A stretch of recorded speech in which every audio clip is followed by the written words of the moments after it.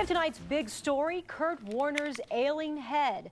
3TV Sports has confirmed Warner is seeing an ophthalmologist for blurry eyes, likely related to that concussion he suffered earlier this month.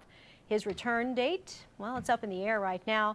It's all coming at a crucial time for the Cardinals. They lost a heartbreaker to the Titans yesterday, and this Sunday they play a crucial nationally televised game against Brett Favre and the Minnesota Vikings. So what's the chance Warner's going to play? That's what everybody's talking about. So joining me tonight live to talk about this is Dr. David Carfagno, who's with Scottsdale Sports Medicine, and you're an expert at this. You see concussions every day in your practice. So let's talk about this blurry vision thing. He's going to see this ophthalmologist. What is your take on that? What's he looking for? Well, I think part of the mechanism is he's having some what we call post-concussive syndrome, meaning that the symptoms of the double vision and blurry vision are part of the whole mechanism of a head injury in itself.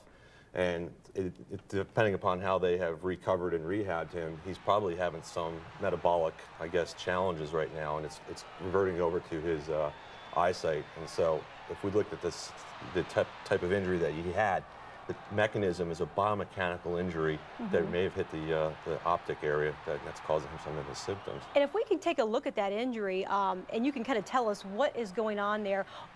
You know, we see these types of sacks all the time. Here it comes.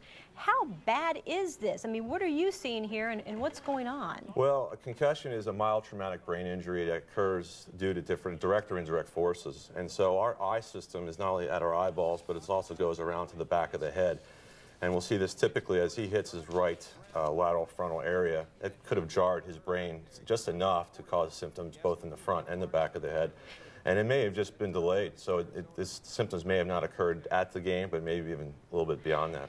Now, Doc, you've worked with some of the Cardinals players. You work with a lot of pro athletes and as well as amateur athletes here in town. What are the chances, in your opinion, seeing what you saw, that he may play this weekend? Depends on first of all, how many concussions he's sustained in his whole pro career.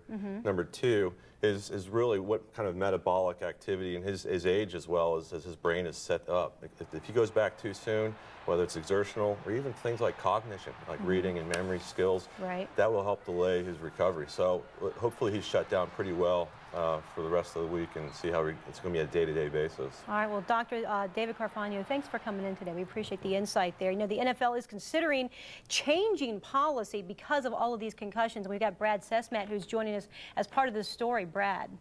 Yeah, Beverly, this has been a hot-button issue for NFL Commissioner Roger Goodell, and now the league is set to announce some real change when it comes to players' health. New guidelines aimed at expanding grounds for removal from a game due to a head injury are going to be announced later this week by the commissioner.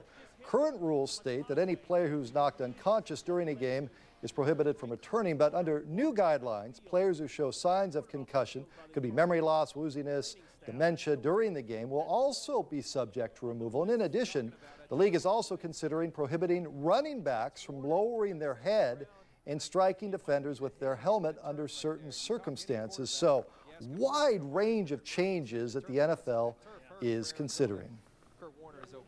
Back to